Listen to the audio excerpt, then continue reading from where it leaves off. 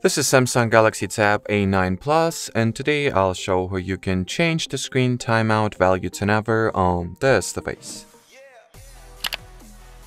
So to start, you will need to launch the Google Play Store.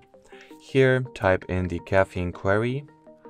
This is the name of the app we are looking to download. Here it is. So now let's quickly get it installed.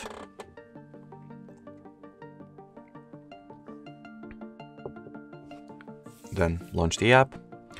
Make sure that the timeout option is set to infinite value here, and then do not close the Caffeine app. Make sure that it always works and is always active in the background. And as long as you follow this,